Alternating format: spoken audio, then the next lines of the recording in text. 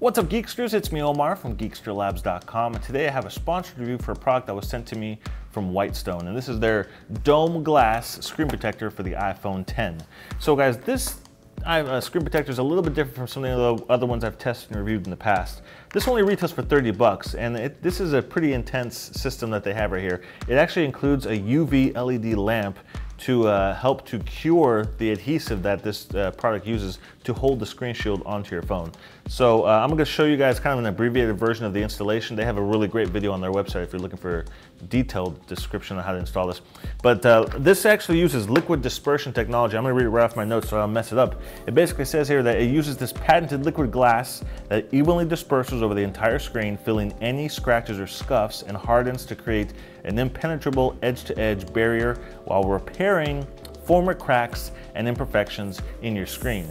That's pretty serious stuff, guys. I will say though, when I hear the word liquid glass, people tend to think like, so it's a screen shield that's liquid and then hardens and that becomes a screen shield. No, the liquid part is the adhesive, and the glass screen shield is separate. So you put the adhesive on it, that hardens with using the UV lamp with the screen shield on your phone, and it basically becomes part of your phone. So I'm really excited to check this out. I've never reviewed, like I said, a screen shield that's similar to this, but for 30 bucks, I'm kind of blown away. I would assume, I've seen other screen shields that retail for like 40, 50 bucks, and they're just basically peel off the back and stick it on your phone and you're good to go. So this is a little more intense than that, and I'm wondering if it's probably gonna be a better, more secure type of thing to protect your phone.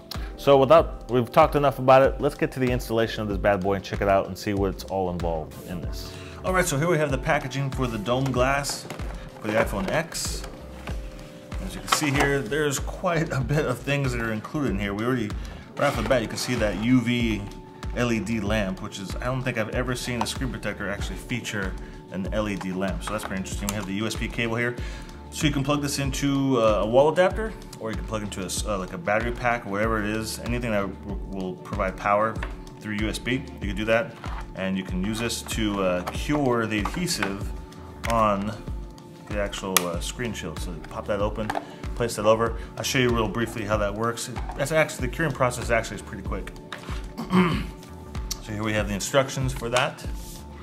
And then we have the actual plate that you use to line everything up on. Right here, we have 2 balls of adhesive. I guess this is like in case I mess one of them up. It does include an additional one. I don't know that for sure. I haven't actually installed it on my phone yet. And here we have all the extra pieces, and then we have the screen shield right here, and the different tabs and things in order to do the installation. So I'm gonna do a really quick, fast version of it and show you guys what is involved in doing this. Like I said, if you need to see detailed instructions on how to do this installation, I'll put a link in the description actually, make it easier for you guys to find that video. They have a very detailed 5-minute video on every step that is required to do this installation. So this is just a quick one just to show you kind of in a roundabout way what's involved in doing the install for the DomeGlass for the iPhone 10. So let's get into it.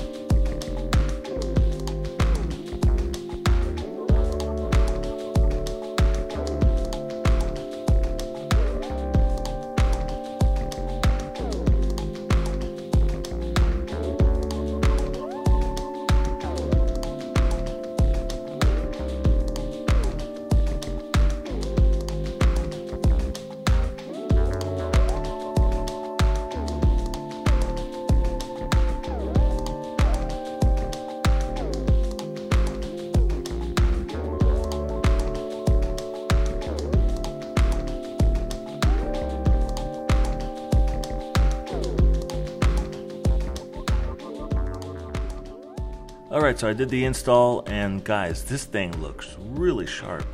I did have to do twice. Luckily, it does come with a second adhesive, like the mixture, whatever the adhesive it uses.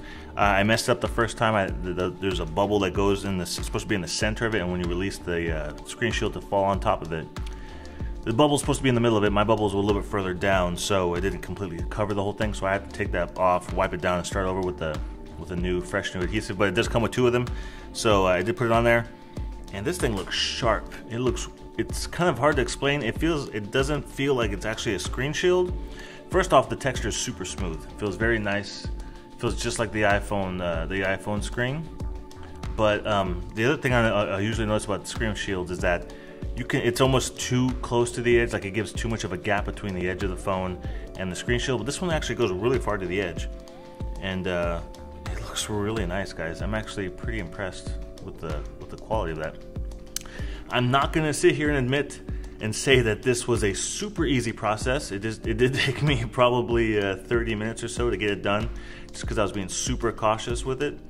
But I'm pretty happy with the result. It looks really sharp, really nice, and man, I definitely don't want to have to replace this screen protector anytime soon on my iPhone. So I'm really liking the way it looks, and the texture of it feels exactly like the iPhone screen, and it doesn't seem to like cause any kind of weird things going on with the screen. It looks as sharp as it normally looks whenever you're using the iPhone. Yeah, I'm really impressed with it. The biggest thing I love about it is that it goes all the way to the edge. I'm not sure, I'm trying to get it in the light that you can see, but it goes completely almost to the edge of the iPhone. And when you're using it, it doesn't really feel like it's there. It's pretty crazy. So I'm liking this so far. 30 bucks, not a bad deal, guys. Other thing I wanted to show you is that I do have a case right here. This is a snapback case. I'm not going to tell you the brand because they also make screen protectors. But as you can see, the screen shield is right on the edge of the iPhone, but not enough to the point to where you can't place a case on it. So I'm not sure if you can see, but that is like right on the edge. And I put it in there. I was just praying that it wouldn't push the screen shield off or anything, but it fits in there perfectly. And this case kind of wraps around the edge of the iPhone really well. So if you have a similar style of snapback case, the screen shield should be fine when using it with those style of cases. So those are my final thoughts on the DomeGlass for the iPhone 10. If you guys are interested in purchasing this product, I will have a link down below in the description.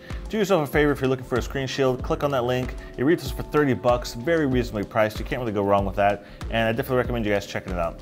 If you have any questions about this product, post them down below in the comment section. I read every comment in all my videos, and I always answer back as quickly as possible. If you want to check out some of my other videos, I got 2 clips right here you can click on, and if you want to subscribe to my YouTube channel to be alerted to my other tech reviews, make sure you click on my face.